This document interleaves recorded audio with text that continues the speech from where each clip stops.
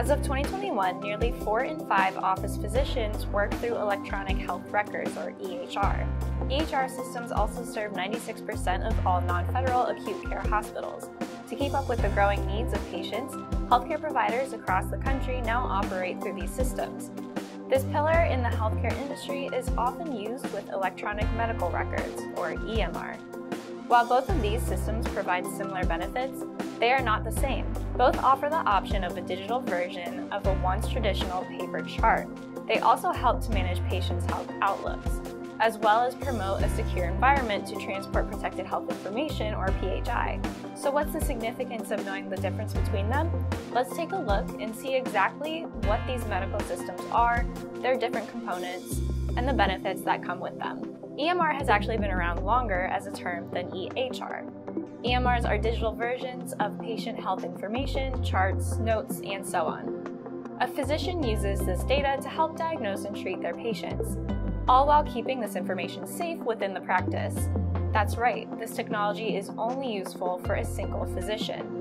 If there is a need to send PHI to another practice, EMR technology is not equipped to handle this transfer. Some examples of clinical data found in electronic records might include demographics, progress notes, problems, medications, vital signs, past medical history, immunizations, laboratory data, and radiology reports. EMRs allow healthcare organizations to hold significant advantages in their day-to-day practice. The service allows professionals to track data over time.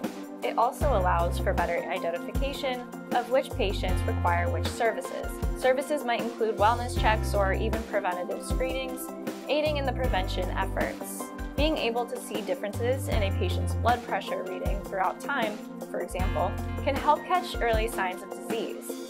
EMR monitors and improves the quality of care given within the practice, but what about communication between different practices? EHR shares similarities with EMR, but we already know that.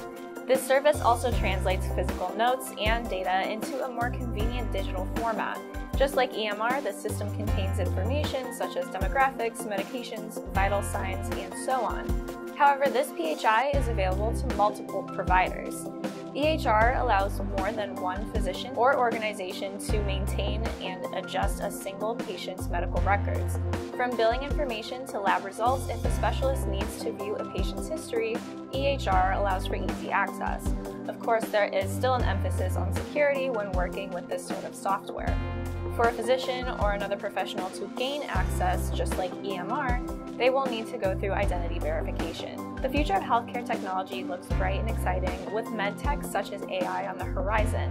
While we continue to test the capabilities of EMR and EHR to provide more compelling services, keep in mind that we are nowhere near its full potential. Continuing to upgrade both of these systems will benefit both patients and professionals greatly. Specifically, it will ease some of the stress put on healthcare workers as their workload becomes busier and busier. Through the development, deployment, and delivery of these services, physicians are able to meet the needs of their patients with more accuracy and understanding. If you'd like to learn more about the difference between EMR and EHR, reach out to eTactics. And you already made it this far into the video, so you might as well like it, share it, and comment below.